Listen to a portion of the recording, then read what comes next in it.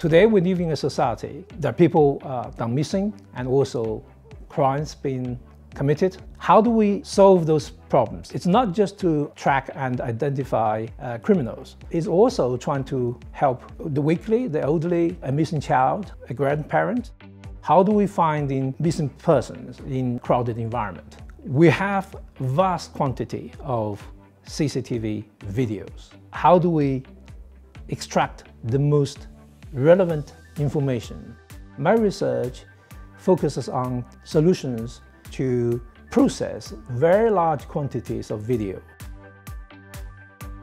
To solve this problem, traditionally, the research community utilized biometrics, for example, face recognition. But we all now recognize there are fundamental limitations. Face recognition requires private information and data about every individual.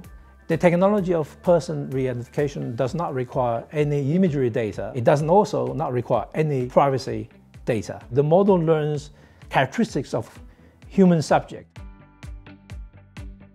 For re-identify person in CCTV video footages, a specially trained human expert, on average, can achieve about 42% accuracy.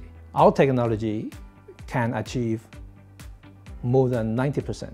So our technology can perform more than 1,000 times faster.